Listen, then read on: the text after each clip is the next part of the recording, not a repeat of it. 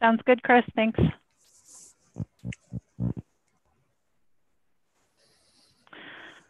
All right. Good morning, everybody. We're going to give it just a minute or two to allow a few more folks to hop on. And just as a heads up, I am going to go through the roster of different agencies and just ask for folks to announce themselves if they are the representative. I recognize that in a couple of places there are more than one representative from your agency, but if one person could just sort of announce themselves as the attendee or the surrogate for today, that would be really helpful so that I kind of know who's who. And then I always like to do a question to kick us off as we go around. And my question today, and I would encourage honesty in answering this question. My question today is, when you were a kid, did you look forward more to the first day of school or to the last day of school? And I road tested that question in my household this morning, and unfortunately I was called a nerd. And so you'll all know which way I go on that one. But that's the heads up. So we're going to go around in just a second. We'll see who is here on behalf of our agencies, and we will find out just how many folks are like me, folks who could not sleep the night before the first day of school because all their pencils were organized in their little pencil holder, and I was ready to go with all my notebooks, and I had my new backpack, and I was ready to go. I couldn't wait to meet my new teacher and become her new best friend, which was what I did every year. So that was me for sure. No shame in my game, but I know I'm among friends at the Leadership Council on Early Years. So I think we're getting close here. So I think we'll go ahead and find out who is with us this morning. I think, hold on, I get so excited about this that I forget to follow my notes on what I'm actually supposed to be doing. Okay, so I guess I'll go ahead and call the meeting to order. Thank you all for making the time to join us, and thank you for representing your agency. If you're here for the first time, we certainly welcome you. We meet about 4 times a year, and really excited about some of the ways we've been able to share information, connect dots, highlight opportunities to work deeper and closer together. Before we go around, we did share the draft meeting minutes from the January 27th Leadership Council on Early Years meeting, which we do need to approve. I'm wondering if somebody would move to approve those minutes.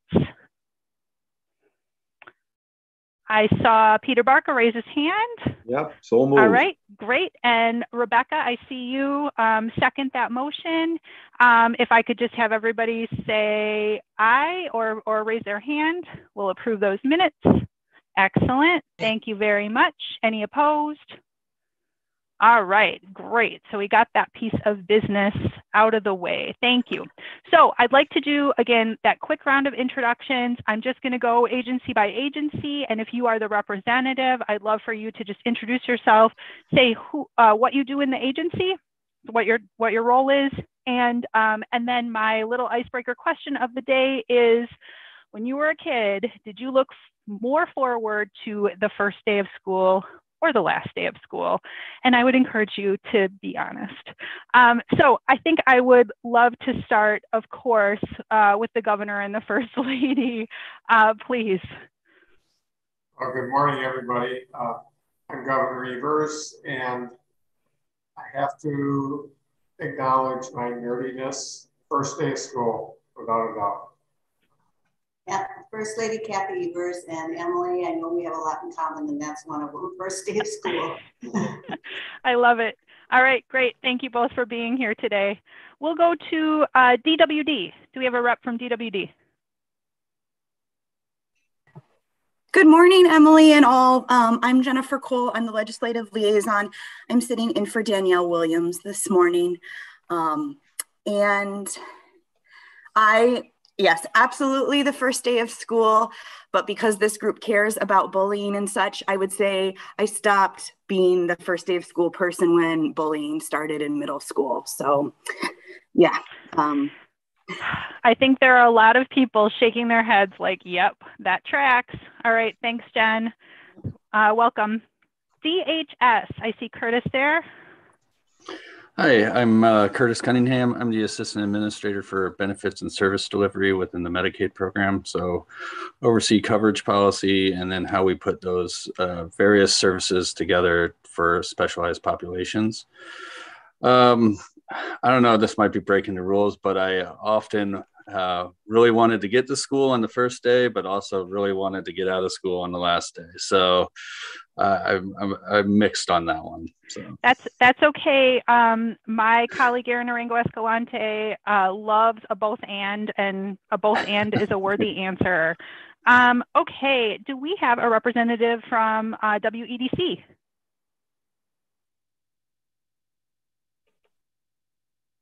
All right. How about DOT today? DOT's here. Can you hear me? Yep, I can hear you. And I'm sorry, who is on for DOT? Is that Kathy? Yep. Okay, great. And Kathy, you don't get out of answering my question. Oh, I just logged in. I just hopped in from another meeting. What was the question? Oh, our icebreaker is, were you more of a first day of school person or a last day of school person when you were a kid? I was more of a last day of school. All right, that's fair. Okay, moving along. I see Mary there from DVA. I'm with Curtis, and I think this time of year just highlights it that I want to get outside. So that last day, get outside. Absolutely, love it. Okay, I see Stephen Little on from DNR. Welcome. Good morning, everyone. I'm Stephen Little. I'm the Assistant Deputy Secretary for the Wisconsin Department of Natural Resources.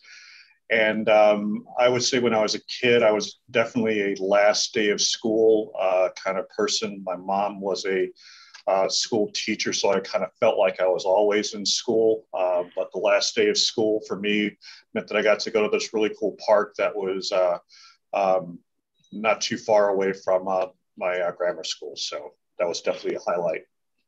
Love it. All right, thanks and welcome. Okay, I see Secretary Barca over from DOR. Terrific to be with you. And I was definitely more of a last day. I'm not as big of a baseball fan as the Governors, but I love to play. And that meant I got to play like 4 days a week. So I love the last day of school, except in fifth grade, because I was in love with Janice Wells. And I didn't get to see her over the summer. So that was my first day here. That first heartbreak.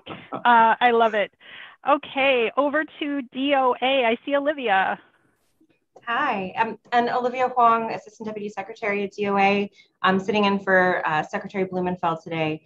And I loved being in school, but I really didn't like the first day or the last day because as a Marine Corps brat, it was always a new school and being anxious at being around new kids. And then at the end of the year, being really sad because we were moving and leaving another group of kids. So not really answering or picking between the two options, but the truthful answer. So.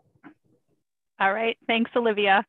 How about Melissa from DOC? Good morning, everybody. Thanks, Secretary. I am sitting in for Secretary Carr, who is taking some more than well-deserved days off at the end of this week. So I might have to raise the bar on the nerdiness because it's definitely first day of school for me, but I also used to make my older sisters play school with me before school started once we had our school supplies purchased. So. Wonderful. I love it. I was that way too. Actually, small story, there was a teacher supply store down the road from my house and I begged to go there and get the grading books and all of that. So I used to say my stuffed animals were very well taught. All right, next we have somebody I'm really excited to introduce. Elmer Moore, are you on with us today? Our new representative and our new exec director from WEDA. Or Jessica, are you representing today? Elmer is not able to make it today, or he might be able to join a little bit later, but he's still training. And so he sends his regrets. He's personally very interested in this topic, but is still managing all the internal meetings and getting onboarded. So he says, he sends his regrets. But for me, I'll be sitting in today. Jessica Bowling, I'm Assistant Deputy Director at WIDA. Great. And how about you, Jessica? First day, last day? I was definitely a last day. I've never been a morning person. So even as a kid, I didn't really like it. So this makes me, it convinced me it's a genetic thing. Great. And welcome to you too, as you both start your new roles at WIDA. We're very excited to have you on board. Thank you. Yep. How about over to financial institutions, DFI? Kathy, you are on mute, so let's see if we can get. Sorry about there you that. go. Yep. I don't know why I was having problems with that. I'm Catherine Haberland. I'm the Assistant Deputy Secretary here, filling in for Secretary Designee Olson Collins. And I have to say, you know, just like Curtis and Mary, they were probably equal, but fortunately you limited it to our childhood because as a parent, it was always the last day at school. I loved having my kids around for the summer. I love it. Thank you so much. And I'm not sure if we have anybody on from DPI today. Anybody hiding in there? All right. And how about Rebecca from Canopy? Sure. Good morning, Secretary. Rebecca Murray from the Child Abuse and Neglect Prevention Board. I'm the Executive Director. I was a first day person. Both my parents were public educators, but also loved the last day because I'm a Gen X, so the summer meant there was no rules and you just stayed outside all day too. I love it.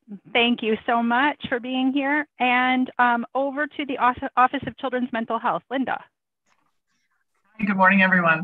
Linda Hall, the Director of the Office of Children's Mental Health. I was definitely a first day of school person, except that all this conversation this morning is reminding me of the last day of second grade, where this was a year when our class was in the gym. And I think our teacher felt bad about it, and it was a hard year. And so on the last day of school, she gave out kisses on the cheek to anybody who wanted one. And I went and got in line because I liked her a lot. Oh, wow. She was a good teacher under those hard circumstances. I love it. I love it. Okay. And I'm not sure that we have anybody on from DATCAP today, but I'll give a second here. Okay, and did I miss anybody inadvertently or miss an agency? Okay, great. Well, thank you all for being here. I always love to build a little bit of community around our 0 to 5 population and kids, and I love learning a little bit about you in the process. So thanks for being game and playing along with me there. Really excited about today's meeting. You'll remember we did some brainstorming, I believe, at our last meeting, and we're really starting to push into agendas that are really co-built by this council and ordered up, by this council in terms of what do you guys want to talk about, how do you want to connect the dots, and so very excited to be able to tap into some of my colleagues' knowledge and experiences and expertise this morning. Really looking today at where are the innovations and the promising practices in reducing poverty and enhancing economic mobility through supporting families. And so I know last week you would have received an email with some background on today's topics, talking specifically about recommendations to policymakers to cut child poverty and some emerging research on the impacts of financial support on child well-being, and as well as some other innovations to reduce child poverty and increase economic opportunity for families. I've had the pleasure of hearing from all of the folks that we'll be hearing from today, and I know that they are going to make a strong case for why investments in quality, early childhood programming and supports are critical for our economy, for the long-term health and wellness of our state, and what we can do about it. So really excited to hear today more specifically, more broadly about why those investments are so important. Also information about the 2021 tax credits, child tax credits, and other tax benefits, including the fact that the child tax credit lifted more than 28,000 Wisconsin families out of poverty. We're going to be hearing some groundbreaking research on the impacts of poverty on children, including babies' first years, and other research and policy innovation presented to us by our own Institute for Research on Poverty, and Hillary Schrager joins us there. So very, very glad to be able to kind of build on this discussion that we've been having to ensure that all kids in Wisconsin have access to high quality early learning and supports. We talk a lot about some of the tools that we at DCF have to support that by using our preschool development grant funding and other critical federal relief funding. At one of our meetings last fall, Rebecca Murray shared information about resources through our family resource agencies and efforts to make sure that we truly support our community resources there. And we're personally, from a DCF perspective, excited to build on some of the work that we shared last time around our reform in our child welfare system so that more kids have access to healthy social and emotional experiences, less trauma, and we know that that makes a big difference in the lives of families. As we continue to promote economic recovery through COVID-19 funding, that is just a key piece of, again, the tools in our toolbox for helping to make sure that Wisconsin truly supports families. So we've got a number of presentations. We think they'll fit together really nicely. We've got a little bit of time for discussion on the back end to help to kind of connect to these presentations together. And of course, we have some exciting updates just in the, before we get into our presentations that we'd like to share and continue to keep you really updated and connected to the work that's going on in kind of our braided birth to 5 delivery system. So I would like to invite my, my colleague, Erin Arango Escalante, to spend a little bit of time giving you that update. Erin. All right, good morning, everybody. We have the PowerPoint fired up and we are ready to go. So I'm going to start with the next slide here. I just want to ground us in our thinking on how we are moving the needle in early care and education.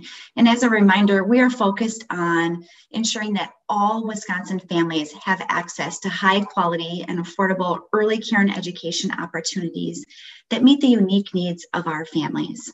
And we are doing that by really moving the dial on access, affordability, quality, and workforce to advance and promote equity and inclusion in our state.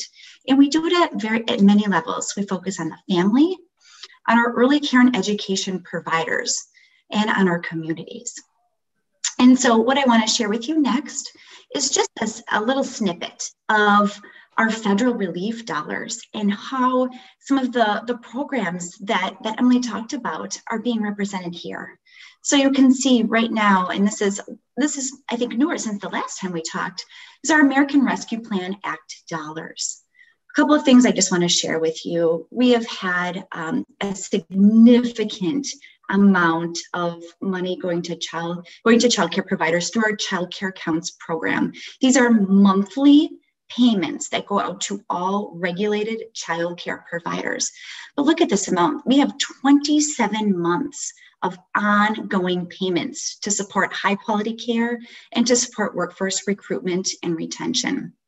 We've talked about family resource centers. We have money that has been earmarked for family resource centers in the past. We've also talked a lot about our workforce and employer-sponsored programs. We are braiding funding, which is so exciting. If you just click, you'll see here the there's actually 3 funding sources. We're using our Coronavirus Response and Relief Supplemental Appropriations Act, 10 million from there, our American Rescue Plan Act, another 10 million, and then 1 million from our preschool development grant. This is an idea that was really born in this group. So I just want to take a little bit of a deeper dive into really thinking about project growth. On the next slide, we did some research first, and we had about 1,000 employees and employers respond to a survey. And I think this information is just really helpful. We talked about childcare in this survey, and what are the reasons that employers need to explore child and family benefits. And you can see here some of the data. We know that it is less disruptive to companies for employees to have childcare. It's a great way to recruit and retain high qualified staff. And this is employers across the sectors, those industries that each and every one of you support. On the next slide, you'll see some more information right here, where we know that the COVID-19 pandemic has really put a damper on access to high quality care for employees. And in fact, employers have seen employees have a reduction in hours. They've seen it very difficult to really hire high qualified employees. We see all of these outcomes and impacts of the pandemic. And again, we've talked a lot about this in this space, about the need to recruit and retain and really get back to work, make sure that we are doing this across all of the sectors that you all represent. And so in the next slide, you will see too that both employees and employers have found it important to support childcare. These are strategies that we need to put in place. I'm sure each and every one of you have heard it. We have heard it.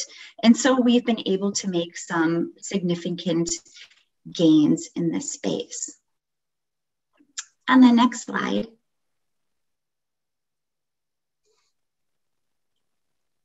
I want to talk about project growth. And again, some really exciting work in this project growth space. Just so folks are aware, we had our letters of intent to award have actually gone out for project growth. I want to give you just a really brief snapshot of what it is. Under project growth, we have 2 grant opportunities. The first is Dream Up. And that is where communities have applied to really focus on their strategic plan, to get dollars to then implement their strategic plan and to begin work. So we had a number of communities apply across the state, 39 communities. We were able to award many communities, like close to 2/3 of those communities are receiving funding to do this. We'll be giving a lot more information about this, but it has been exciting. We are across the state. We are in all regions, many different types, rural, urban, tribal, you name it. And it is amazing to see that. So there will be more information that will be shared about that. It's pretty hot off the press. In addition, we had tremendous interest in our Partner Up work. And if you remember, that really is about those businesses that are purchasing childcare slots for their employees. We had over 660 employers apply for this program. We have $21 million earmarked for this program. A lot of excitement that is happening. We are going to, right now we're about 40% of those who applied. So be able to receive these dollars to make sure that they can purchase childcare slots for their employees. That number is going to go up. We know that this is of interest. We know that there's a lot of excitement about this, and we are able to support this, knowing that for sustainability efforts, you're going to see a little bit of a change. Right now, we are paying up to about 75% of the true cost of care. Employees are are providing about 25% of that true cost of care. Over time, you're going to see that shift. Employers are going to see the benefit, the return on this investment for their employees. And there's just a lot of excitement. So I just want to share that update. Again, these are ideas that have really come from this group. In our employees, you are going, in the employers that are represented here, you are going to see all of your organizations that you all represent in this list. I can tell you everything from health and long-term care to childcare, to there's even a group of funeral homes, of farmers, you name it. It's across the state. Every region is represented. People were very interested because they know really the impact of being able to provide and pay for high quality care for their employees. That return on that investment is critical. So I just wanted to say thank you to everybody here for communicating with your people, your stakeholders. There was a lot of interest. On the next slide, I want to take just a moment to talk a little bit more about the family and go a little bit deeper in equity and inclusion. One of the things that we have heard, and on the next slide, is that we really needed to focus on our lived experience and our family voice, and making sure that families are part of the conversation, particularly their needs, as we're developing policy and programs. And so based on a conversation that we have had here previously, we have been able to identify communities where we need to really strengthen those conversations. And looking at our data, we have selected Beloit, Adams County, and Lac-Courte. And we have an urban, a rural, and a tribal community. We have pulled together parents that really represent our cross-sector birth through 5 system that have experience in many of the programs, such as early intervention in birth to 3, early childhood special education, childcare, Head Start, foster care, you name it. A lot of the programs that touch all of the work that we do. So we formed this group, and on the next slide, the purpose of this particular group is to really connect and hear that lived experience, to listen to what their needs are, to allow them to have opportunities for feedback sessions in their communities, and have them come back and inform the work that we do from the beginning and throughout the time frame of each policy and programmatic decision. And we are going to act. We're going to hear that lived experience, really be thoughtful and intentional about how we include it throughout our development and implementation process. So on April 9th, we had our first Parent and Caregiver Equity Advisory Cabinet meeting. I have to tell you, I've never been so nervous for a meeting than this meeting that we had on April 9th. I couldn't even sleep the night before. So talk about being ready for the first day of school. Oh boy, I was so nervous. It was one of the most powerful meetings I had. And in fact, our First Lady did a welcome video. Secretary Amundsen was there, and every single parent showed. They showed at 10 a.m. on a Saturday. And the feedback, that relationship that we started to build was incredible. And the feedback that we received about the importance of hearing their voice, their experience, and how we plan to incorporate their feedback within these communities into our everyday work was just so touching and moving. We will be having quarterly cabinet meetings with these parents. They are invested. I just can't get over how meaningful this work is. So I wanted to make sure you all know this, and we will make sure to share information from this group back with you as well. So those are our really big updates. There's a lot happening, a lot of excitement, and I just want to thank you for your continued support in early care and education. It is amazing and just tremendously helpful. Thank you. Thank you so much, Erin. And just to echo 2 quick things that Erin said. Number one, we were just bowled over to get over 660 applications for our Partner Up grant program. It's the first time DCF has really actively reached out to private sector business community. We could not have done it without your help. You all were so helpful in helping to connect us to the right folks, to really get the word out. And so just want to double down on Erin's thank you there. And then this piece around sort of incorporating lived experience into the policymaking process. I know this is something that a lot of us as agency leaders are looking at. There are a number of leaders within this group that are very, very skilled at doing that. And we want to thank you for teaching us how to be successful, at least with this first meeting. And again, this concept was really born out of the conversation that this group had with Dr.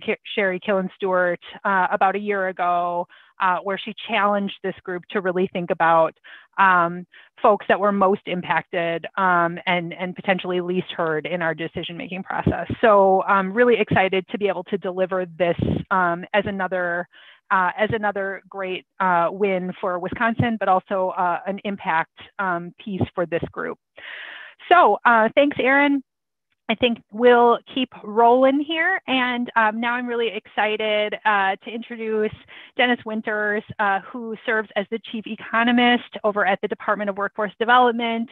I know many of us have had the pleasure of listening to one of Dennis's talks in some form or fashion. And once you do, you just see the data differently, and you see the state differently. And we feel so lucky to have a Chief Economist who thinks about workforce the way that Dennis does. And he has always been seen as a leader in the early childhood space. And it's no secret that this is a particular interest of his. He has published a number of really important reports that help to really make the economic case for investments in early childhood, that help to show the economic impact of things like 4K in Wisconsin, and has really grown up as a national voice in that conversation. So really happy to have you here, Dennis, and thanks for joining us this morning.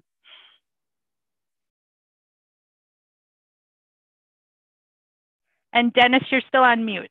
All right, there we go. There you go. All right. Yep. Well, good morning. Thank you, Secretary, Governor, the rest.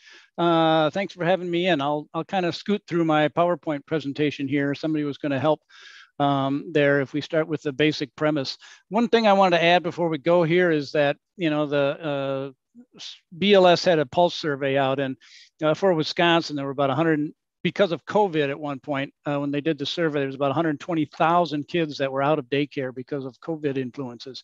So if you just look at that and say you have, 2 kids per parent or household, say you have, that's 60,000 workers that were not in the workforce because of COVID. And we know what the situation is around the workforce these days. So this kind of thing is critical.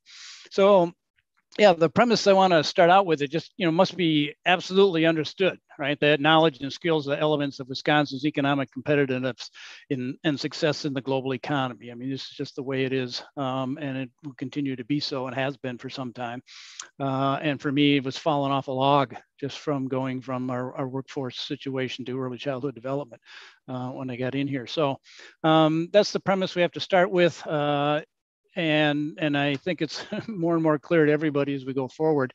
I'll scoot through a lot of these slides. If I can go to the next one, this is an interpretation I've gotten out of some of James Heckman's work down University of Chicago, that we got to use the right policies. I mean, for a long time, we've been trying to solve education through poverty. And I think it's the other way around, that if you can solve education, especially early education and development, and what it leads to, then you're going to do a lot to get out of poverty for those people.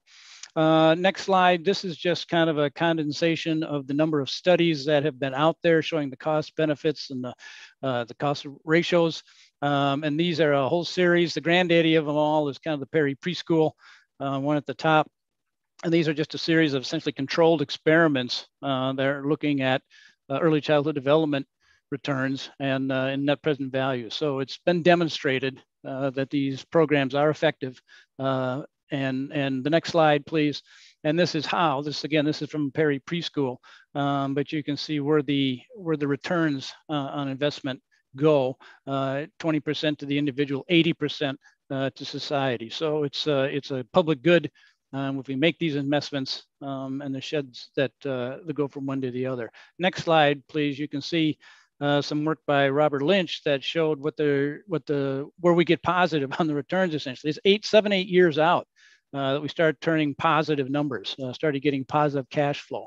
And it's interesting and this is some historical data, right? But if you look at that little bump in what would be the years in this study at about 2019, 18, that bump is due to the increase in state costs for supporting more kids going to college. So kind of an interesting ramification of that. And then the next slide, please. The returns, everybody talks about, oh, this is a 20-year program. Well, no, it's not. I mean, it's immediate. And we've already talked about a little bit about that, how productivity in the workforce. If you know your kid is being cared for in a quality service, then you're going to be able to pay more attention to your job and be more productive. And you can see the breakdown here between the intermediate or the immediate, short-term, medium-term, and long-term. Of what this happens. And this is one of those things, you know, I go back to the old forester, you know, when's the best time to plant a tree? 20 years ago, right? Well, the second best time is now. So we knew about this for quite some time. Had we put that root ball in the ground some time ago, we'd be much better off at this point in time. And so that's been a little bit frustrating for me to get some of this done and in place. Next, please. This is where the returns go. You know, 20% of the returns, next slide, if you could. Yep. 20% of the returns go to the individual, better employment opportunities. Here's the list. 80% of it goes to the public. And that means, you know, more return on your tax buck, et cetera, et cetera. So, and in business, you know, you run into what's the biggest problem they have right now? It's workforce, right? It used to be workforce, taxes, and regulation.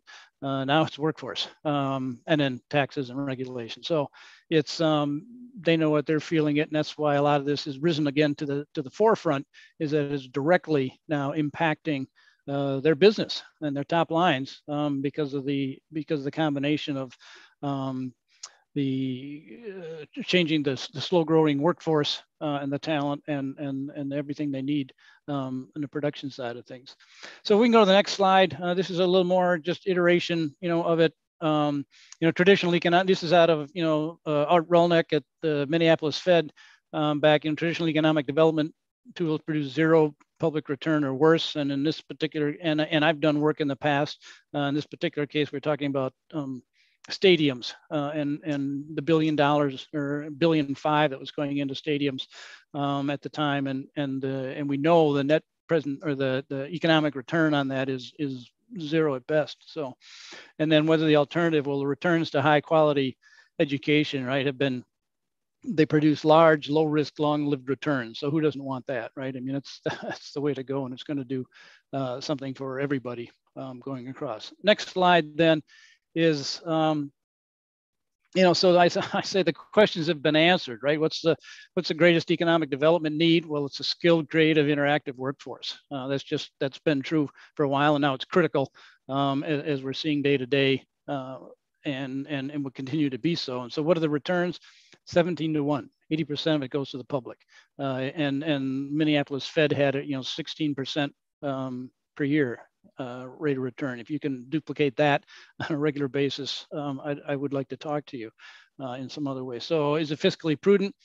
The scenarios we went through, the cost of it, you know, it's a tiny fraction of the total amount of money we spend on public K through 12 school funding.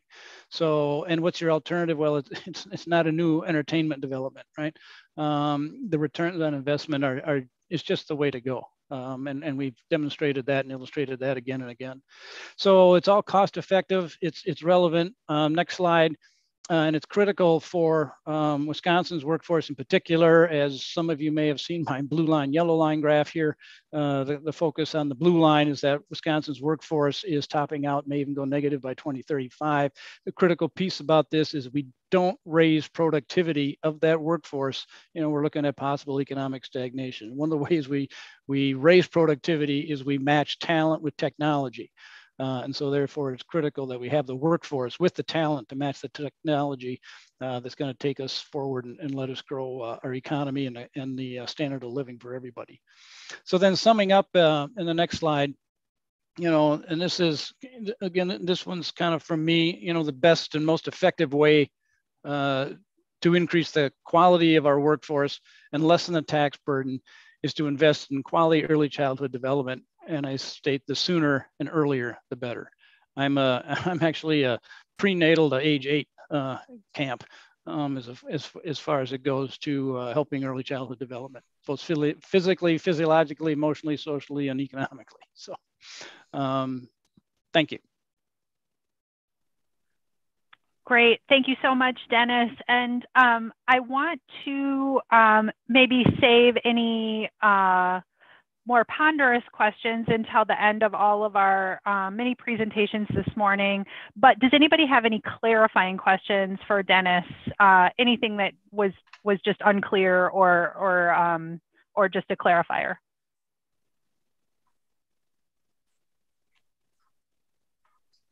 Okay. I did better than I thought. Yeah, well, and you made us up some minutes too, Dennis, so many thanks to you on that. All right, great. Thank you so much.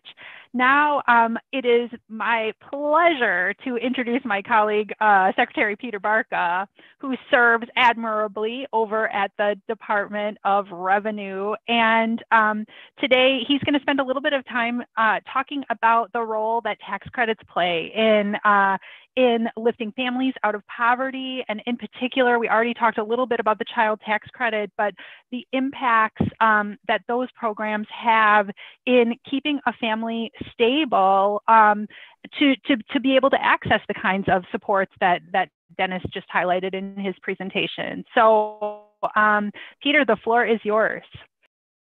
Well, thank you so much, Emily. What a delight to be with you all. And Dennis, terrific job. I know Dennis works very closely with many of our economists. And together we have really, I think, just terrific data. And I loved your conclusion, Dennis, about investing in child care. And as Dennis also said, I want to, maybe underscore his point that workforce is the biggest issue. You know, we go all around the state. We put on what we call web roundtables with business leaders and economic development professionals in chambers. And we were in Platteville actually with City Council and the Chamber just this week. And they underscored that. You'll be happy to know, Secretary Amundson, they really took a particular interest in childcare when we presented a couple slides that you've given to us. So we appreciate that very much. The interest is definitely growing as the concerns about, workforce mount up as we move forward, and the economy is revved up and doing well under Governor Evers' leadership. So next slide. I want to start with the earned income tax credit. So this is one of the more, well, this is just our mission, vision, values. So you can move on from there. Although I do want to also punctuate what Secretary Amundson said at the onset. And, her point could not be more important, that the federal credit, that came on child care, lifting 28,000 families out of poverty. I have the good fortune of serving on the IRS advisory committee, and we talk about all that all the time, and sort of the challenges that they face, like we faced administering grant programs where they were sending out money, proactively, and what an incredible difference that made, along with Wisconsin was #1 in the country in terms of sharing our funds to help lift people out of poverty, to help businesses get on the other side of the pandemic, and rental assistance, and all of those things that are so important. And Linda, thank you for the point that you just listed, that the CDC says the EITC reduces behavioral issues for kids. That I did not know, but I know it's one of the best anti-poverty measures. And one of the things that we've done under the EITC is we've challenged our tax operations crew to look and find out what people in Wisconsin are not claiming the EITC that perhaps should. And so every year we've been sending out letters proactively to people that look like they qualify but didn't. And the good news is we have to send out fewer letters because more people are taking advantage of it. We started this back in 2020. We sent out almost 15,000 letters, and then the next year, almost 1,000 more people took advantage of it. So we had sent out like 14,000 letters. And this year, down to 11,900 letters. But it works because many people just, are not that familiar with the tax code. And, people that are in sort of the lower and lower middle income categories can't afford accountants to kind of guide them. So that's something that, you know, the governor encouraged us to do. I think it really has made a difference. We're very proud of our efforts to be proactive, because we want every Wisconsinite to take advantage of whatever credits exist, but we're particularly proactive when it comes to people that are sort of at the lower end of the economic scale, knowing what a positive difference that makes for them in their lives. The next slide, the child care credit. One of the successes of the budget is the governor had increased in his budget the child care credit, and we're now at 50% of the federal credit, which is very, very important. It's a big step forward. And I'll show later in my presentation, the governor's called for a special session to raise that to 100%. And, you know, to underscore some of the points that Dennis made, that truly makes a difference. And I'll show you some slides coming up here to show that that changes the equation. What our economists tell us is that if people have more funds to afford childcare, that helps more people to go into the workforce. So it's very important to do this both as an anti-poverty measure. It's also important from a workforce standpoint, and it's one of the more important things that we can do. And you know, you qualify if your annual income is not more than $150,000 being married, or $112,000 if you're a head of a household, or $75,000 if you're a single file. So it covers, you know, even up to the almost the upper ends of the middle class. So it's a very broad credit. It's very important, and we know it works, as some of the evidence that you saw from Dennis. Next slide. The child and dependent care credit. This is the one where is part of the surplus plan that the governor's suggesting grow to 100%. And we know that would make such a difference in the lives of people. Next slide. Next slide, you're going to see that the labor force, and Dennis alluded to this as well. Here's a couple other slides to illustrate the point. And one of the myths that exist out there that our economists will tell you is labor force participation in Wisconsin is outstanding. We're one of the top 10 in the nation. People in Wisconsin believe in hard work. They want to work. And if we help facilitate that, we know that they, in fact, will join the labor force. You can see that in those two slides, you know, of course, during the pandemic, when, you know, because of a public health emergency, many people could not work. And that's where the stimulus dollars had a very positive effect, both the federal dollars and also the dollars that, were deployed from Wisconsin. But it is somewhat leveling off, as you can see in the second slide, as Dennis indicated. And that's where in the next slide, you're going to see that helping people to go back to work can make such a difference. Because when you look at disaggregate data that our economists put together, you can see where you have a little lower workforce participation rate is for people who are married and people with kids. And oftentimes it falls more disproportionately on women than it does on men, but really for any parents, it's a factor. And that's why, you know, strategies like the earned income tax credit, child dependent care credit makes such an incredible difference. Next slide. Here's you can see with labor force participation compared to pre-pandemic levels, it's down for women, but up for men. And again, that's where childcare is just so incredibly important. Next slide. The positive news for us in Wisconsin, and I was with John Koskinen, who's our senior economist, and you know, he and I present very well together because we've known each other for so long. And I like to say, you know, how do I know that Wisconsin's fiscal health is the strongest in a half century? Because John Koskinen's been around a half century, and he told us that's the case. But economic data does prove that out, and it's something that we all in Wisconsin can be proud of. You know, it's something that, you know, we've worked extremely hard as an administration on. You know, the governor, I was very proud to be part of his presentation on the bond rating to the bond rating agencies. And they were very favorably impressed with the steps that we've taken as a state to put us in a strong fiscal position.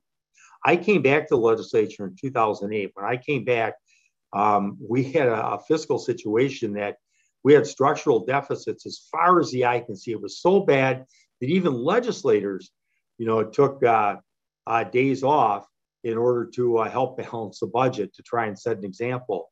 And, Now we have structural surpluses as far as the eye can see, which is such a terrific place to be in, because then we can do the things as Dennis indicated, which is invest in early childhood education, invest in daycare. And as he indicated, and I've had the good fortune of serving on WDC's board since really its inception. And this is clearly a strategy that we've talked about. I know Secretary Missy Kincaid embraces this, and it's something we're working together to try and have more investments, because workforce is the name of the game, and child care is a big part of it, but also even just for child care outcomes. You know, we're a stronger state as our children are successful and doing well. And so we will end this fiscal year with a $3.8 billion surplus, if you can imagine. That's the largest in history. Never in my wildest dreams, you know, from when I first served in the legislature, you know, up through the time that I joined the cabinet, could I ever imagine we'd be in that strong of a fiscal position. And in fact, our rainy day fund is the strongest it's ever been. In addition to the $3.8 billion surplus, we have $1.7 billion sitting in our rainy day fund. And on the next slide, you can see that's why the governor produced a plan which would make such a positive difference in terms of poverty. One would be to give you know, sort of a surplus refund of $150 to each person. It'd be $600 for a family of 4. And with inflation being a major issue that we cannot control as a state, in fact, even as a nation, it's hard because it's a worldwide, you know, problem right now. And as a consequence, this would really be a plus for people in those lower to middle income categories. But equally important, what the governor's plan would do is to produce a permanent tax break to increase the child and caregiver credit to 100%. And the research is so strong, what a positive differential that would make. And of course, the governor, being a former superintendent of schools, obviously wants to invest and support our schools more. So anyway, Emily, thank you so much. That's my presentation. And you know, I applaud your agency and all you've done. One of the things I always say with great pride when I'm presenting around the state is that we have more childcare slots open for people post-pandemic than we had pre-pandemic, which is just such a credit to you and your team and the leadership that you've put forward, and also the investments that we made. So I'm so pleased to be a part of this. Thank you for the opportunity to present. Thank you so much, Secretary Barca. Really appreciate your continued commitment to this group, and also to really finding the ways that help to stabilize families and lift families up. Very, very great presentation. And again, I just want to ask for any, are there any quick questions or any quick clarifying questions for Secretary Barca? Knowing that we'll get a little bit of time on the back end for discussion. Okay. What I'd like to do, I think, Hillary, is I think we'll just take a 5-minute break, just a comfort break. I've got 10:22, and then we'll go ahead and finish our mini presentations with some really great, exciting, promising practice looks from Hillary Schrager from IRP. And so I've got, let's see, 10:22. So let's come back around 10:27, and Hillary, you can take it away from there. Thanks, everybody.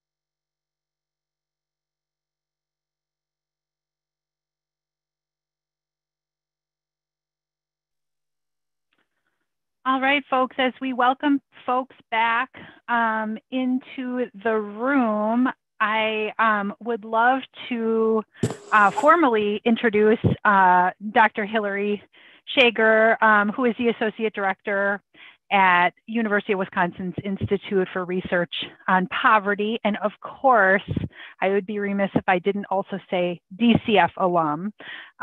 So always a pleasure to be able to invite Hillary back into the fold, and also to highlight just like what an amazing and excellent resource and gem the Institute for Research on Poverty is right here in our own backyard at the University of Wisconsin-Madison. So always grateful for the work that you do, that the Institute does, and in the partnerships that I think that many of us enjoy with IRP.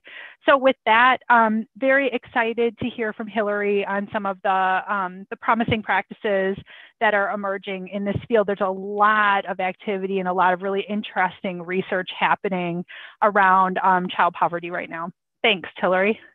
Thank you so much, Secretary Amundson. And I just want to second the love for being back with DCF and appreciate this great opportunity. And for those of you who maybe aren't as familiar, I'm hoping everyone can see my screen here. Great. So for those of you who aren't familiar with the Institute for Research on Poverty, we are the only federally funded national research center on poverty and economic mobility in the country. We've been around for a long time, since the War on Poverty, and really enjoy and benefit and are grateful for our partnership with the Department of Children and Families and many of the other agencies that are represented here today. So without further ado, I'll kind of jump in. I often have the opportunity to do work and talk about early childhood education research, and today I'm going to swim a little bit upstream and talk about some other new programs and promising policies that, like Secretary Barca talked about, allow access to some of these early childhood opportunities, and why it's important for us to think about child poverty, the causes and consequences of it. Some work that was done pre-COVID about thinking about ways to cut child poverty in half using existing programs and policies. Some lessons we learned from COVID with the expanded child tax credit, and then some really innovative programs that we're currently doing some research around, including guaranteed income programs, something called Baby's First Years, which the Secretary mentioned, baby bonds, and then we'll talk about policy implications. So just really briefly talking about child poverty in Wisconsin, these are pre-COVID numbers. The data sort of during COVID is still pretty messy, and we're still sort of trying to understand that. So I just wanted to start with a picture, but this is child poverty in Wisconsin measured 3 different ways. The top line is just market income poverty. So that's literally just measuring families' income. So that's why it's the highest. The middle is the official poverty measure, the federal poverty measure. And then the bottom is the Wisconsin poverty measure, which was developed at the Institute for Research on Poverty. And that takes into account not only the cash benefits that are taken into account with the federal poverty measure, but it also accounts for non-cash benefits and taxes. So you can see before COVID in 2018, we're at about an 11% child poverty rate in the state. I put up this map, which is using a slightly older data, but just to show you that there's a lot of variation in poverty rates across the country. We know about some of this variation. Poverty varies by family structure, it varies by race and ethnicity, it varies by immigration status, and certainly it varies by geography. So you can see the variation there. We know, for example, that families from African-American families and Hispanic families pretty consistently have higher rates of poverty. Also, poverty rates among Native American children are much higher than non-Hispanic whites, and also immigrants are more likely to be poor. If you look regionally, the South is sort of the poorest region in the country. So there's a lot of concern about child poverty. It's too high, it's a problem, but what can we do about it? The good news is that we've cut it in half before. So this is part of a report that I'm going to talk about in just a second, but just to preview that we have some opportunities here and we can do something about this. So I want to talk a little bit about why we need to care about poverty in children and what are some of the harms and the different levels of harms that can occur. So there is quite a body of research, which many of my colleagues have been involved in and many across the country, but we know that poverty in childhood is associated with a lot of different, all the outcomes listed here in health domains, adverse childhood experience and child maltreatment, different cognitive skills, language, memory, self-regulation, mental health, decreased educational attainment, and increased risky behaviors. So just across all sorts of domains, which is problematic. And of course, the other problem is that if one experiences poverty in childhood, there's also a greater likelihood that they'll have poor outcomes as an adult. And again, we see this across a lot of different domains: lower earnings and income, higher dependence on public assistance, more health problems, more likelihood of committing crimes. And the other thing that we know is that these outcomes, poorer outcomes, are exacerbated when children live in poor families in early childhood. So a lot of looking at the 0 to 5 age range, which of course is of great interest here, when they spend a substantial part of childhood in poverty, so sort of the longevity that they're experiencing it, and then the degree of poverty, so especially experiencing deep poverty. The other thing I want to talk about really briefly is that poverty, it's really important to talk about the systemic causes and consequences of poverty. So a lot of times we talk about poverty from sort of an individual perspective or a parental perspective or an individual child perspective. And while that's certainly important, poverty definitely has both systemic causes. So we can think about things like how segregation matters, how neighborhoods matter, how access to public benefits matter. And it also has implications for the quality of life in our communities and in our different systems. And so I think that that's a really important point and something for us to think about and why we need to invest in reducing child poverty. And finally, because I am a good student of Dennis Winters and all the economists here at UW, I certainly think it's important to talk about the costs that child poverty has for society. So again, this is from a report that I'll talk about that was done by the National Academies, that roughly between $800 billion and $1.1 trillion is what childhood poverty. And this was a report, this came out in 2019. So it's probably higher than that now. And if we think about why, we're looking at increased costs due to crime, due to lost adult productivity, increased health expenditures. All of these things, again, can be traced back to not dealing with childhood poverty. And one thing I want to come back to, I'm going to talk about some programs, and you may have a reaction, whoo, that's quite a price tag, or the policy, how do we pay for that? Again, I want to come back to everything I'm going to present here is a very tiny drop in the bucket compared to these costs that we're incurring as a society because of child poverty. So I want to talk about a report that was done, again, right before COVID hit, but my colleague, Professor Tim Smeeding, and several of our colleagues at our partner poverty centers across the country were part of a committee on building an agenda to reduce the number of children in poverty by half in 10 years. So that was the goal. So they wanted to reduce poverty by about 6.5 percentage points. They wanted to look at existing policies and programs, and they wanted to think about some innovations within that structure that kind of already exists in our country. So this was a report that was released in 2019. It was requested by Congress.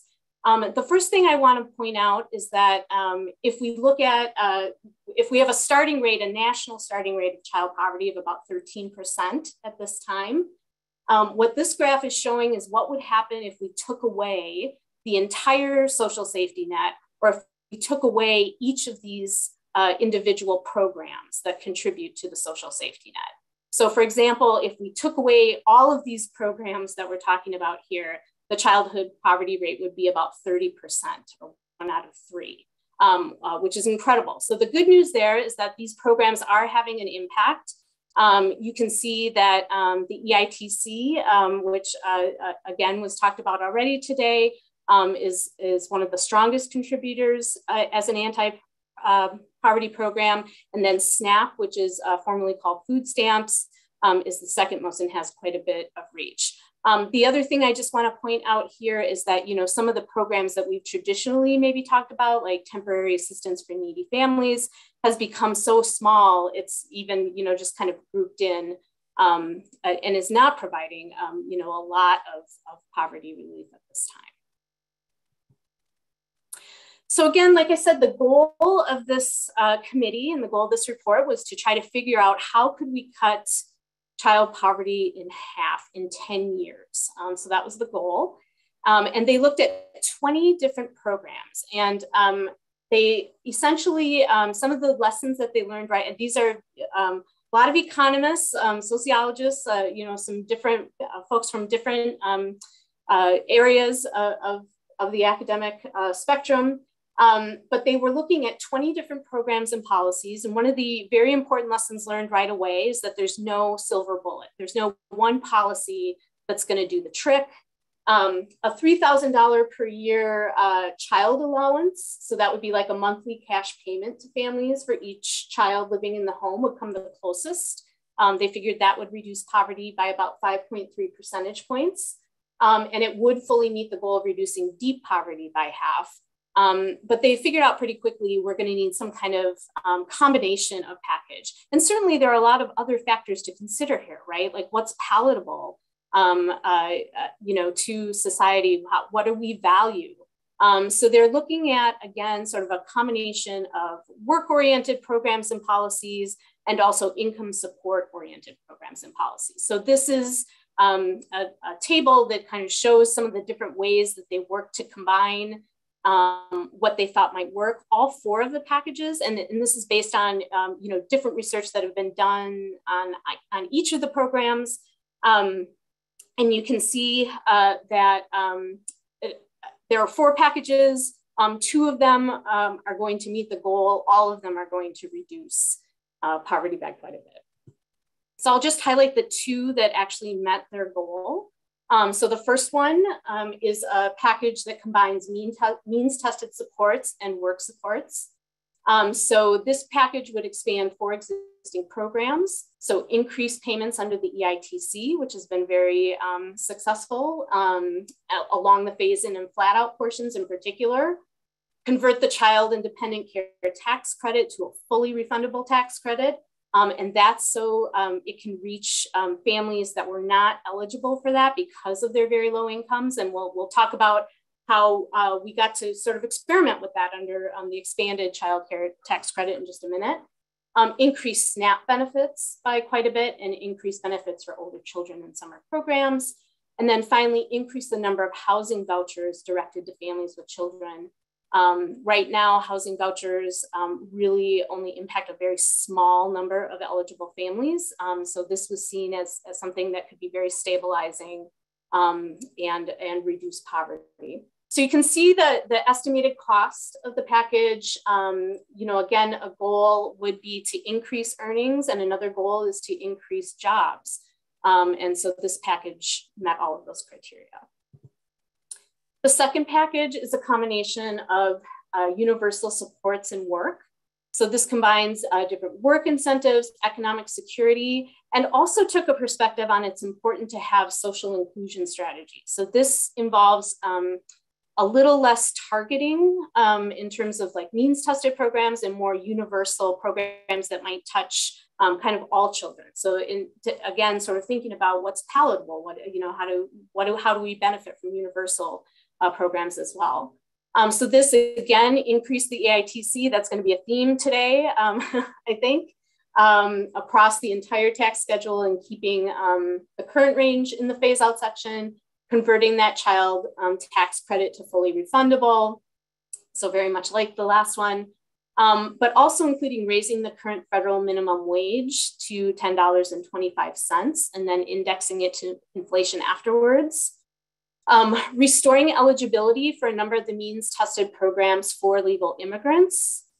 And then the next two are, programs that are not in place that have been proposed and would take advantage of sort of the systems that we already have, but make the eligibility and the implementation of them a bit different. So creating a new child allowance that pays a monthly benefit of $225 per month to families of all children, and would also be paid to legal immigrants. And then finally, a child support assurance policy. So this means that if the non-custodial parent did not pay their child support, no matter what, the family would get sort of a backup amount, a minimum of $100 per month.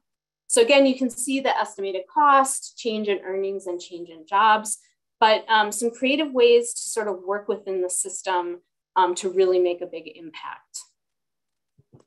Now, I'm going to move to, again, that came out, right before COVID hit, and there was a lot of energy around it. And then because of COVID in the American Rescue Plan, we actually had a chance to test what would happen with some of the more innovative parts of this proposal. And specifically, I want to talk about the expanded child tax credit. And I want to give props to our colleagues at Columbia University and their Center for Social Policy, who've done some really great work in giving us some sort of real-time research on this. And I have the sources at the bottom of all these slides and encourage you to check it out. But essentially, the expanded tax credit, we're giving families more money based on child age. So kids at the youngest families with the youngest children get a little bit more. We changed the tax credit from an annual credit to a monthly set of payments. And again, we expand and make it fully refundable so that all low-income families can participate. And again, the goal is to make life more affordable and stable, especially during a time of duress during COVID. There's been quite a bit of research already, like I said, from Columbia and others that suggest that this was an extremely successful anti-poverty program. And interestingly, so there's great mixed methods research on this, and we've talked about the importance of making sure that we are including lived experience when we're doing this kind of work, when we're developing policies and researching policies. And this includes both, great analysis around the numbers, but also talking with families about what this meant to them. So families, really use the money for basic needs, and importantly, used it a lot to pay for childcare. And again, the link to employment, because one of the concerns about a policy like this is that, we're going to disincentivize employment, but that's actually not at all what happened. Again, parents are using it, for kids and to buy higher quality childcare. Also using it to pay down debt and increase savings, and also really seeing it as an opportunity to build skills in financial management and sort of how do we think about, this windfall and how, what do we do with it? And also, had very blunt and impactful results on things like food insecurity, ability to afford household expenses, again, savings, and really did decrease child poverty by quite a bit, both rates and volatility. So by December 2021, it was keeping 3.7 million children out of poverty, which is incredible. And it had especially large impacts for Blacks, Latinx population, and rural populations. And if we think about, rural populations that may not have access to some of the, maybe in childcare deserts or don't have access to some of other programs, this is a way, to kind of diffuse or infuse, some help right away. But as we all know, the child tax credit, expanded child tax credit went away in December, and Columbia is continuing to look at this, and there has been, pretty instantaneous and increased hardship following the expiration. So something to think about. it leads me to talk a little bit more about some of the other programs that are related to this idea of, how do we, again, sort of provide this potential upstream assistance for families, and what can they do if they have, money to sort of stabilize their family welfare. So one movement right now, an initiative across the country, is guaranteed income programs. So some of you may have heard about these. This is a map. There's an organization called Mayors for Guaranteed Income. So this is more of a city-led type intervention. There are 3 programs that are in planning stages in Wisconsin. So we have one in Madison, and I'm really excited. IRP is a part of that. Also, there's planning in Wausau and Milwaukee. But there are, I think we were up to about 27 programs so far in the country, growing by leaps and bounds. So the way these are based on the original guaranteed income program was in Stockton, California, called the Stockton Economic Empowerment Demonstration, or SEED. So this was launched in February of 2019 by former Mayor Michael D. Tubbs, who's also the founder of Mayors for Guaranteed Income, and essentially raised money philanthropically and through the city and other things with businesses, working, and really presented this as an investment in that community. So it was giving 125 Stockton residents $500 per month for 24 months.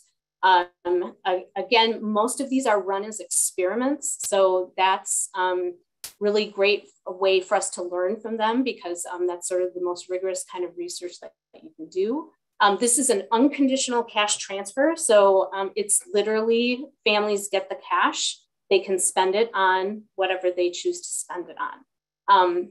And so the other thing I want to talk about is that a lot of these programs really come at this from a philosophical perspective of social and economic justice. That it's, and again, community investment, that this is a community level investment, that we need to make a change, that everyone deserves to, be able to sort of live a life without poverty, inequality, and volatility.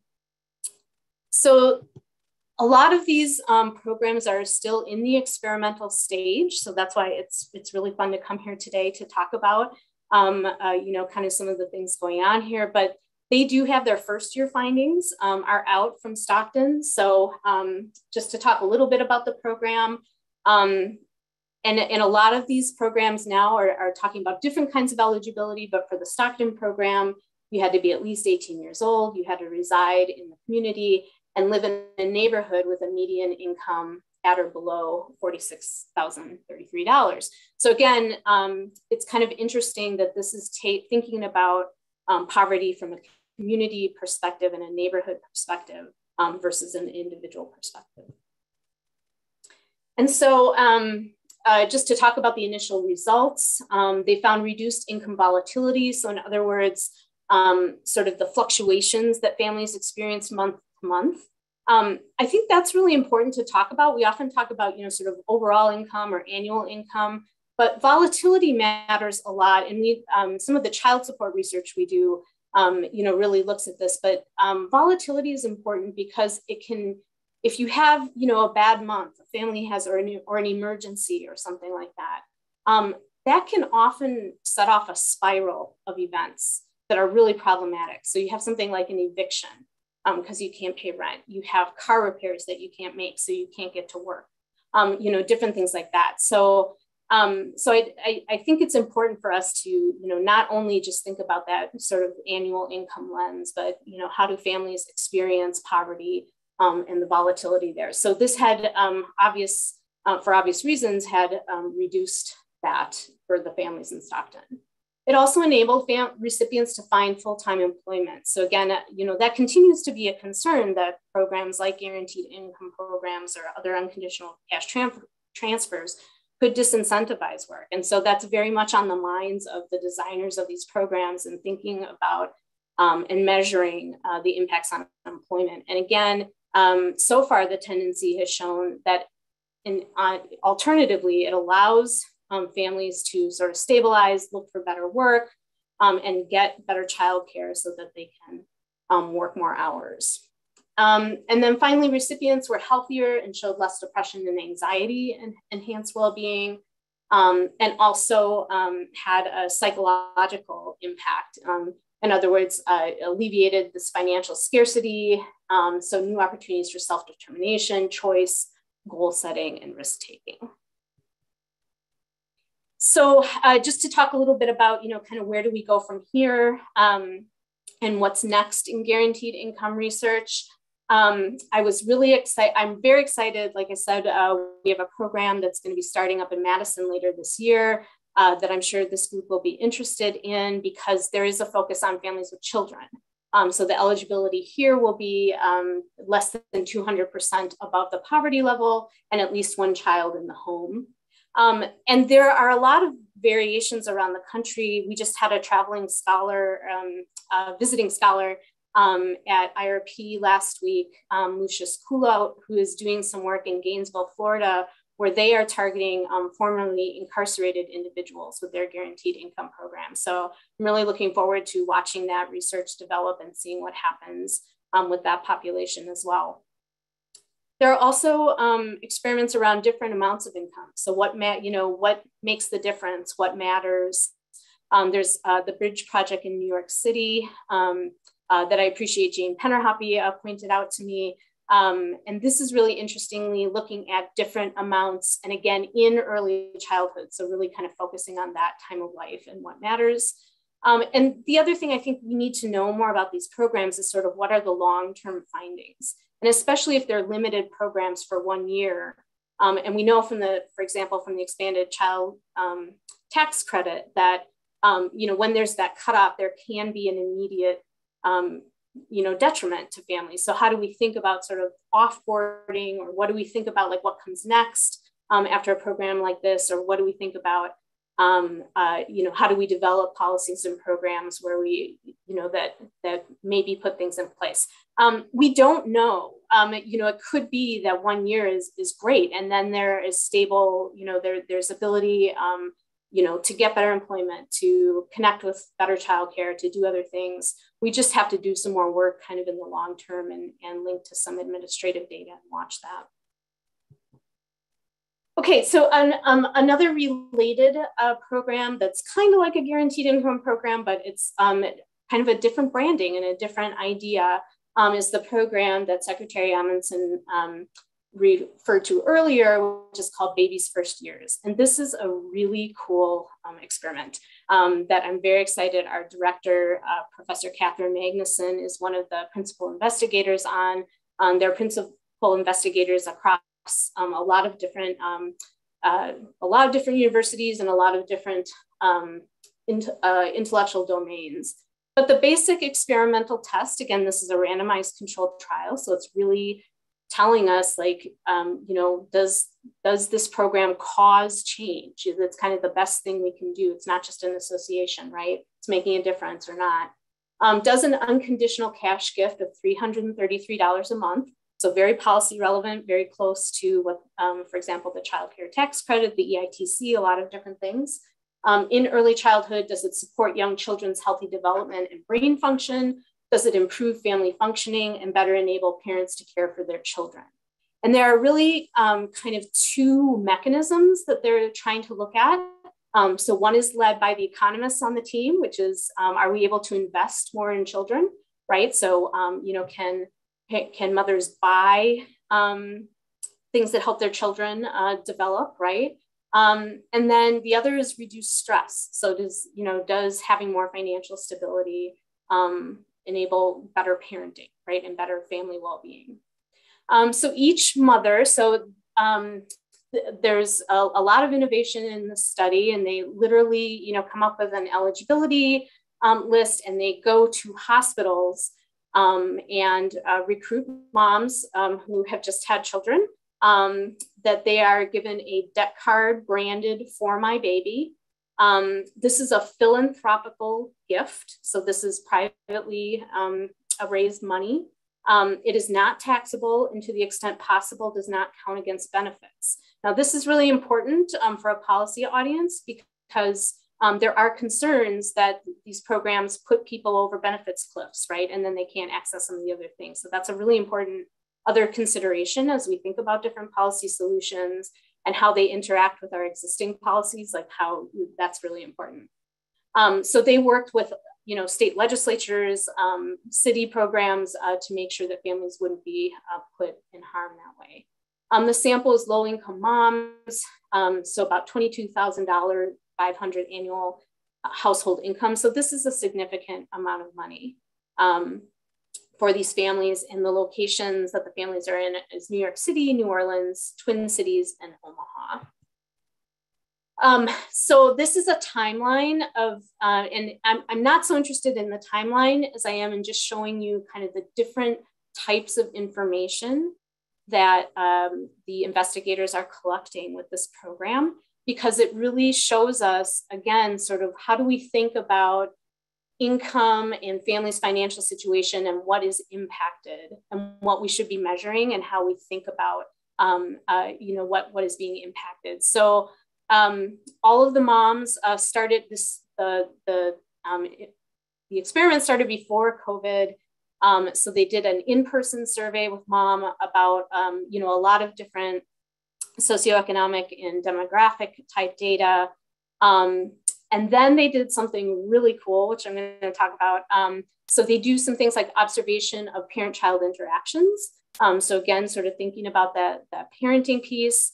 They look at maternal stress and they look at child brain activity. So I'll show you a picture in a minute, but one of the things we talk about when we're doing research and thinking about being more inclusive and culturally responsive in our research and making sure that we're doing research in a way that is available to families and that we can make sure that we're actually involving families in this. So it's literally bringing EEG technology into the home, and I'll show you a picture of that in a minute. Then COVID hit. That made this very sort of intense in-home kind of delivery and data gathering very difficult, but they did continue to do phone surveys. You can kind of see where they are in their data collection right now. And very importantly, at age 4, they plan to do child lab assessments. So they will do some direct cognitive testing and also look at child brain activity again. So again, this is a program that's very much still in the field, and there hasn't been a lot of the results haven't been published yet because they're still collecting and analyzing. But the one thing that they have published so far, which maybe you saw in the New York Times, or I think maybe was included in some of the pre-materials, is that they do have the brain development findings from year 1. And so this is a picture of one of the children with the in-home EEG on their head. And it's just a really innovative opportunity to do this kind of work. And why do we care? So how does poverty reduction even impact the developing brain? Why do we think it would? There's some evidence that suggests that higher frequency brain activity, so waves, if it were to play out on the thing, it's like the waves are more, like closer together, right? Increases as one ages and learns. So that suggests that that's a good thing. We want higher frequency brain activity. But there's some previous evidence that suggests that lower socioeconomic status is associated with more lower frequency activity. So it suggests that poverty can have an impact, again, on brain development. And this is linked to, for example, outcomes that have to do with language, cognitive, and emotional scores, right?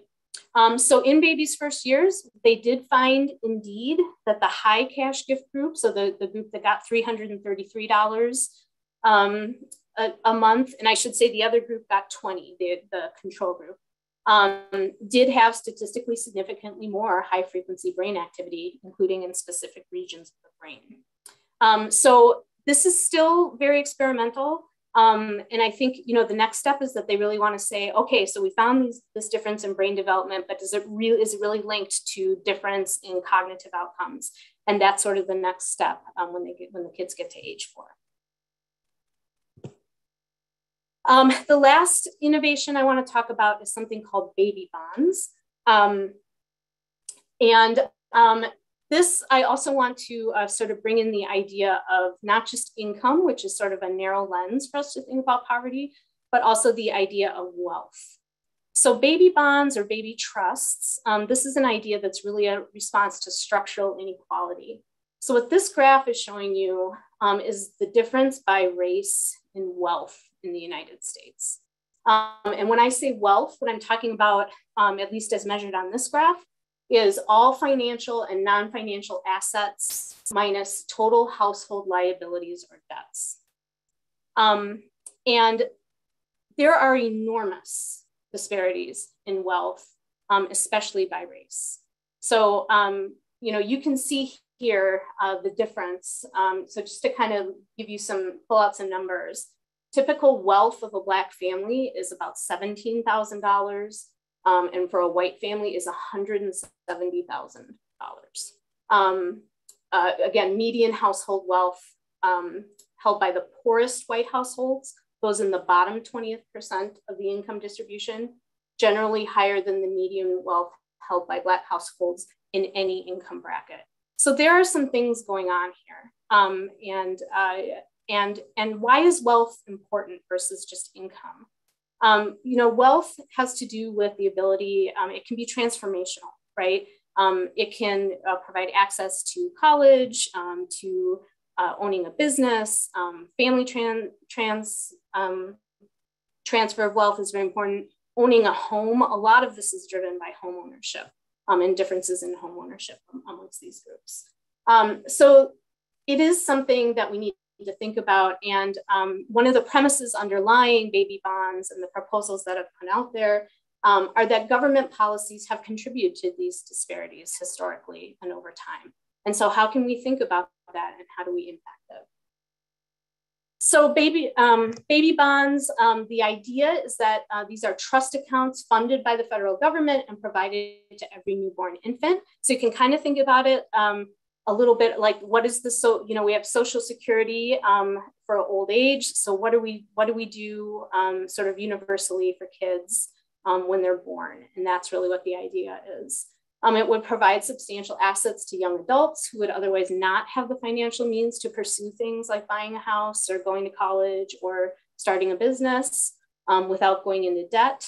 And again, it serves as a vehicle for those who have weaker ties to the financial system, especially children who are born into families that grew up without assets or wealth.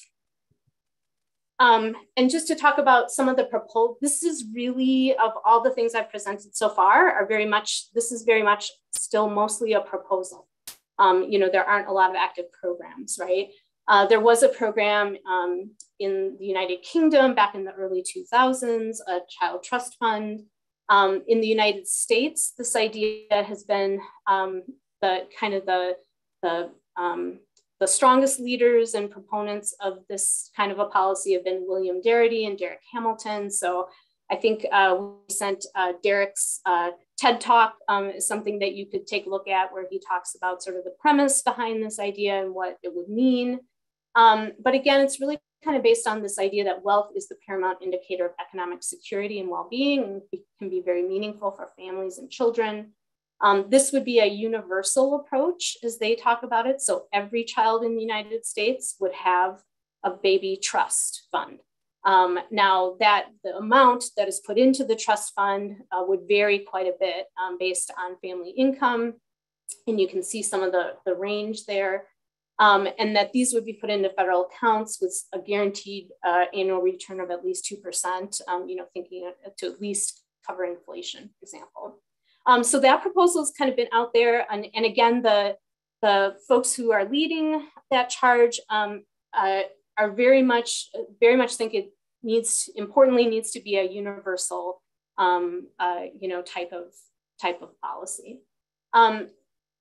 Fairly recent, or 2020, Senator Cory Booker put out the idea of the American Opportunity Accounts Act, which is a little bit different take, that families would start with children would start with $1,000 and then add up to $2,000 a year via the tax code.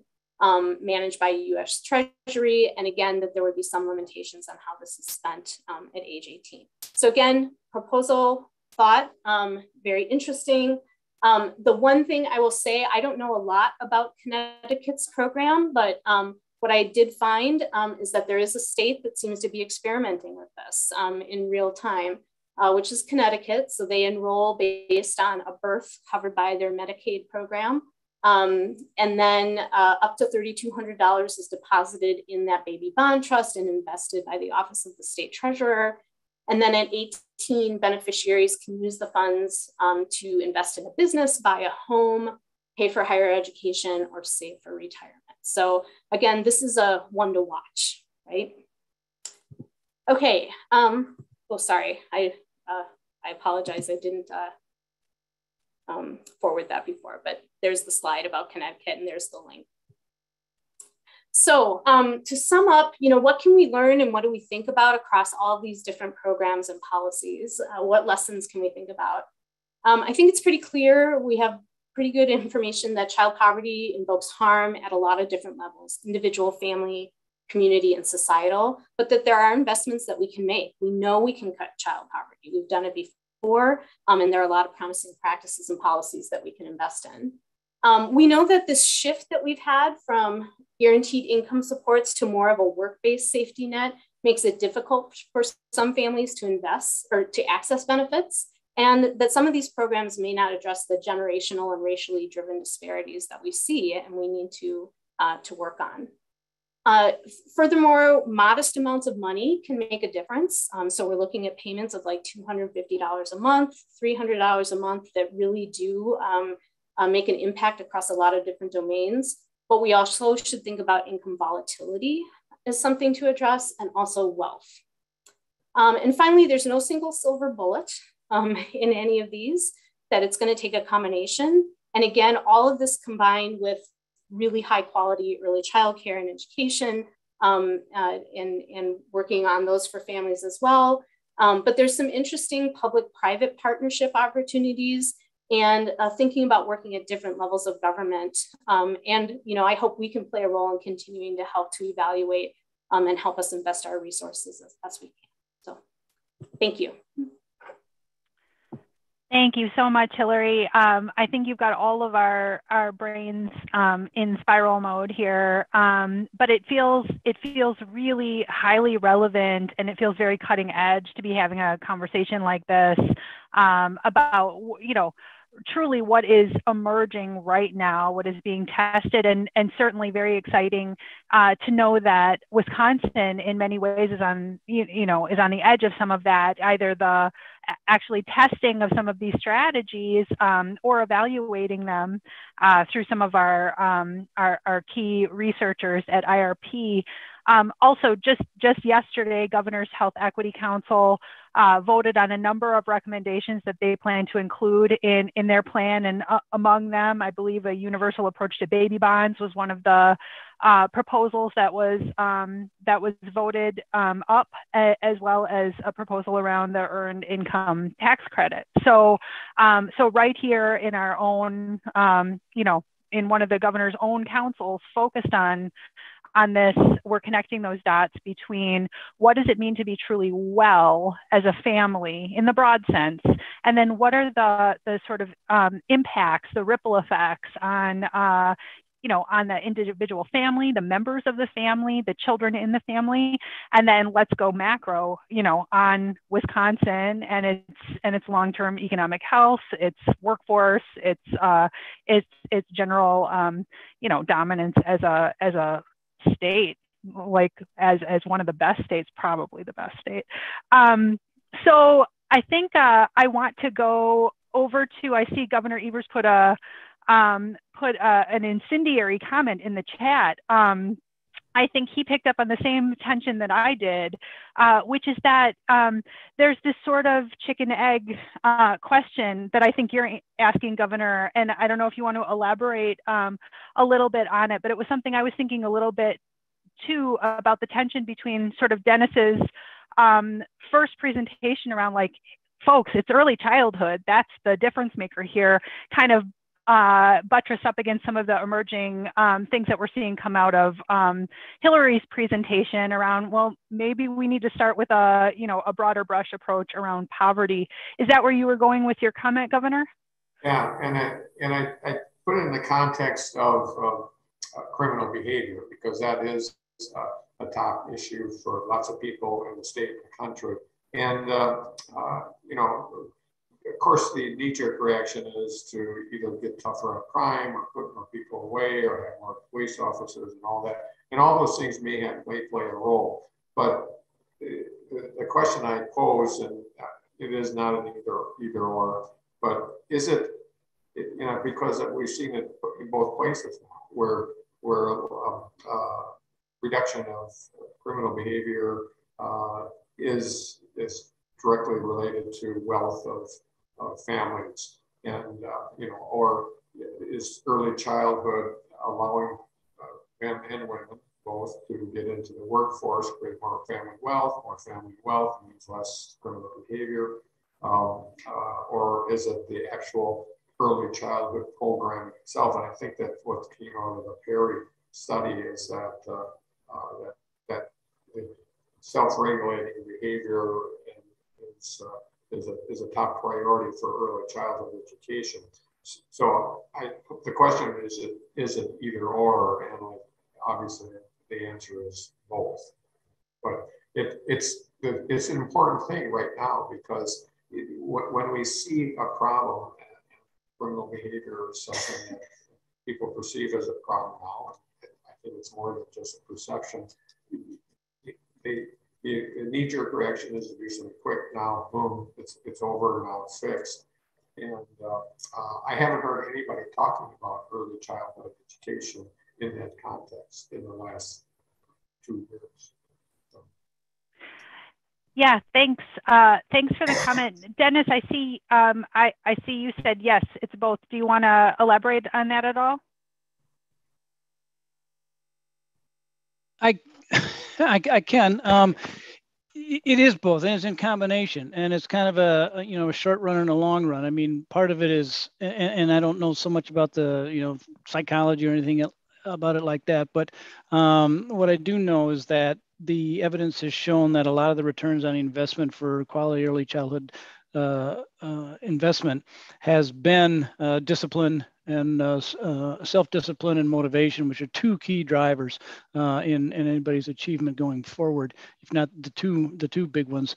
But then in combination, if you have early childhood care that the kids are getting, they will be future contributors to society. And in the meantime, yes, you are increasing the economics by having productive workers on the website, and that combination, or on the website, on the work site. So that combination, right, has positive feedback loops within the economic context. So yes, it's I would say it's both, and a lot of times what I call, you know, we shoot the thing up with silver-plated bullets. I mean, we don't have a silver bullet, and we just shoot it up with silver-plated bullets. So, but you need everybody's got an idea, but you need a systemic, right, wide-ranging approach that's sustainable. Thanks. Hillary, any comments on that?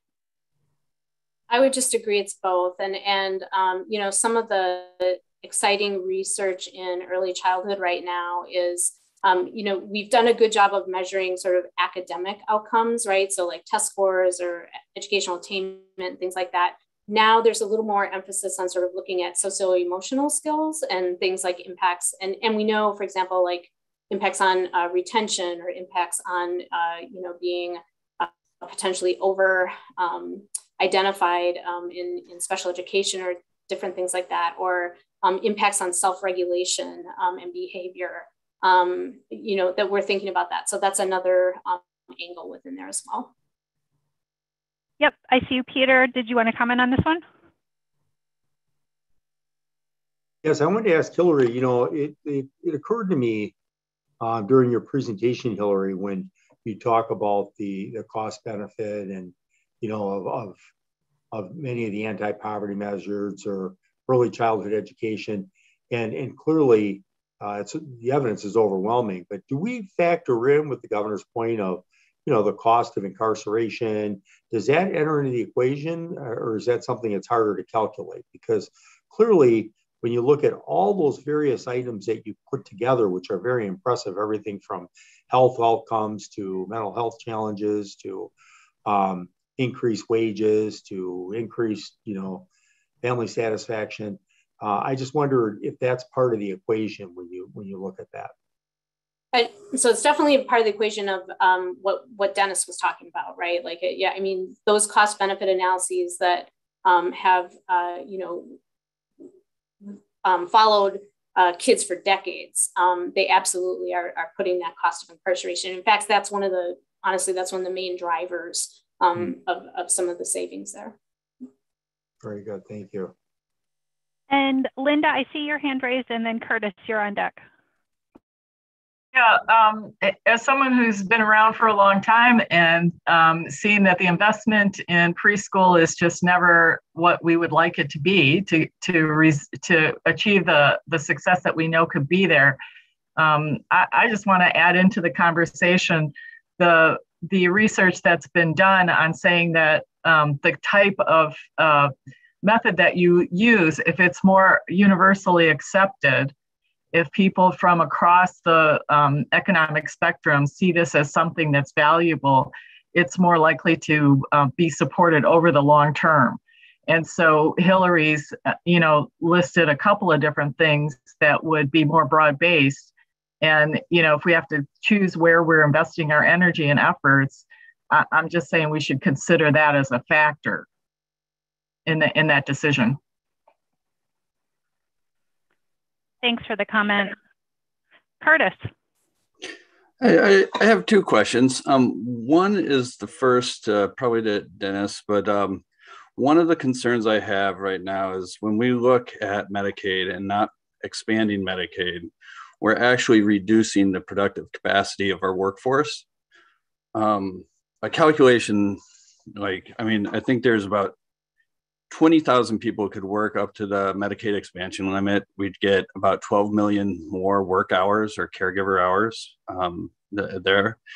And the phenomenon that is now more concerning to me is as inflation increases wages and the income levels or the qualification levels for Medicaid aren't going up, is that actually reducing for people that want to maintain their Medicaid, is that reducing people participating in the workforce? So that's one phenomenon I was thinking about through these presentations. The other one is with 50% of the babies being delivered under Medicaid. Hillary, are there any states that looked at the 39 states that have expanded Medicaid to see as that as a positive intervention for reducing poverty and increasing childhood success? So. Do you want to go first, Dennis? No? Okay. The answer to your question is there research being done about Medicaid expansion? Absolutely. And what I've seen of it, I'm not going to say I'm an expert on it, but definitely seems to be having positive impacts across, again, sort of a lot of different domains.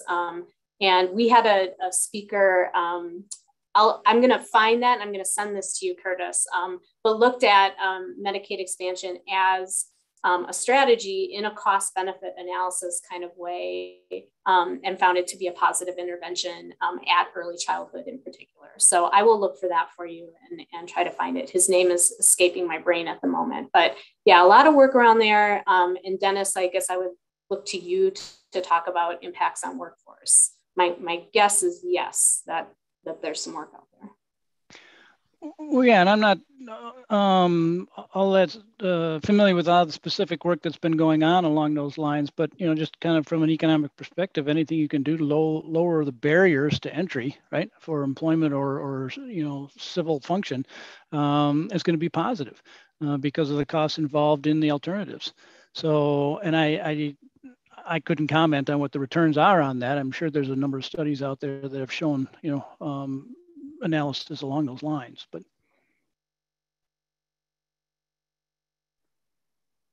Great, thank you. I want to invite anybody else who has either a question or a comment on any of the presentations to weigh in.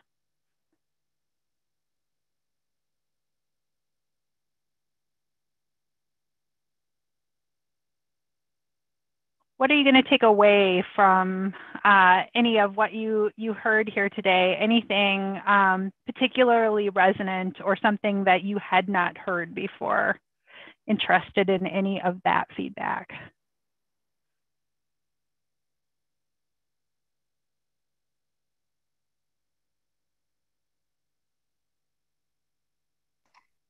So Emily, I would just say that Peter's comment about the number of childcare slots being more than pre-pandemic, I should know that. You know, I read your stuff all the time, but I think there's so much in the media about the crisis around it that you lose track of the progress that has been made and all the work that you folks did to achieve that progress.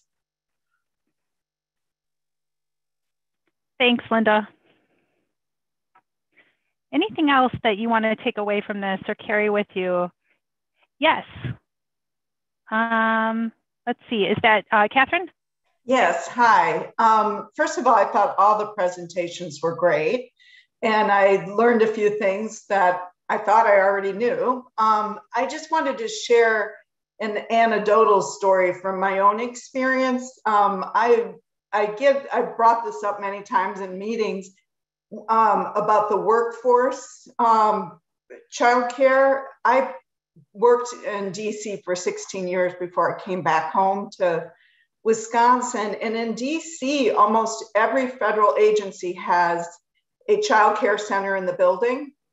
And when I was pregnant, I worked at the State Department and my division was being moved to a new building. So that I was lucky I got on the list right away. And what a difference it is, because the first few months it wasn't ready after I had my child. So I had to drive her far out. It was a real hassle. But then when we were in the building, it was wonderful because I could commute with her and talk to her, visit her during lunch.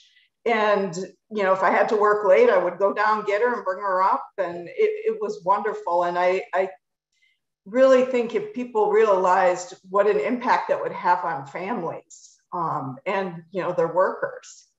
I'm not sure if I could have worked if I didn't have that close by like that.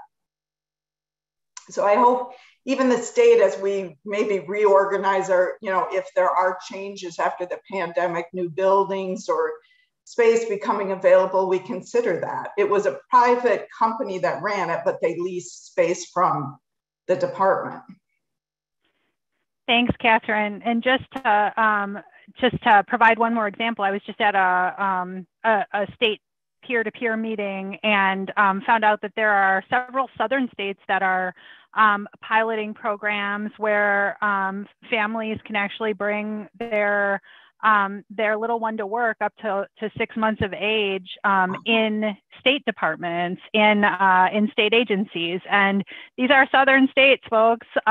So I think really my jaw dropped at the thought that that state agencies were piloting these kinds of family-friendly policies across the country. So any other last thoughts? Let's not berate those southern states too badly, right? But I've got relatives down there. But North Carolina has been a leader actually in early childhood development for the last couple of decades.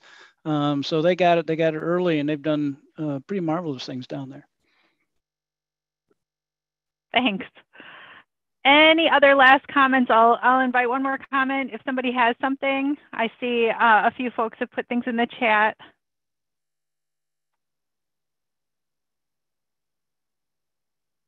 Practicing my teacher wait time here. All right. Well, yeah, go ahead, Dennis.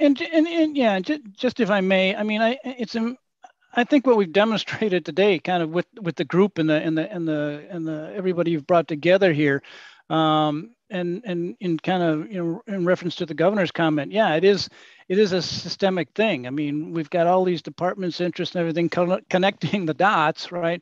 Is a model you've got to take on a lot of this stuff, and can it be public and private partnerships and such and so forth. So I think, like I say, again, a systemic approach is going to work much better, in the whole economic realm of it, as the feedback loops are taken advantage of as we go forward to this. And I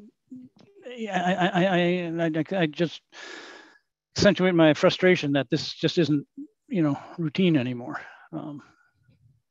Thank you. Yep, thank you. And yeah, go ahead, Peter. Yeah. I'll just add one more point that, as I travel around the state and mainly I'm meeting with chambers and economic development professionals and people of that sort, but they have a lot of influence on state policy. And the one thing, I think we're in sort of a golden position now, because so much of the focus is on workforce. And as we heard from, Dennis and Hillary and others, that, we have a big part of the equation to help to solve that issue. And that to the degree to which we can tie together these strategies, which will help enormously with workforce at the same time, is it will help us in terms of positive outcomes for children and the long-term benefits for the state. I think we need to tie that together perhaps a little bit more cleanly and put together maybe some additional coherent kinds of messages that we could all be sharing together, so that they're hearing many voices coming at this and talking about, the symmetry of how we can solve a couple problems at once. And of course, that's part of the governor's whole goal of connecting the dots. And that's why I think these sessions are particularly effective. But I think that I think there's more that we can do in that regard and in that space. So I'm going to challenge our team to give a little more thought to that. And we'll put together some additional slides and we'll send those over your way, Emily, as well. And maybe we can share them with everybody. I love that idea, and I've long thought that this conversation about early childhood gets messy really quickly, and sometimes can have the effect of decamping people. Either I care about the quality aspect for the child, or I care about the workforce aspect because of the economy, and it gets kind of complicated kind of quickly. And so to Peter's point, I think we do have a moment right here where people have, whether you're a parent or whether you're a business leader or an employer, you felt personally some of the pain of the last 2 years from that lack of childcare perspective. And so I think we have this moment to get the message right. And I think what I love about what we've heard here today is these are folks that don't eat, sleep, breathe, childcare day in, day out, but your sector, you've really understood and you've been able to tell others how this challenge impacts your sector, or impacts the way that you move about the world. And I think that's really one of the goals of Leadership Council on Early Years, is to grow the ways that we talk, to grow the ways that we connect to our adjacent sectors around this issue that can get complicated really quickly. So I really want to thank our friends and colleagues for joining us today to present. Awesome slides, awesome information, great discussion, really appreciative. Whether this is your first meeting as a surrogate or whether you have joined us all along, really appreciate you being here. And looking forward to another meeting, I think in August. And thinking specifically from that lens and working with a couple of our partner agencies on some content around children with special needs, which I know is another particular interest of this council. So thanks everybody, and have a wonderful Thursday, and see you soon. Take care.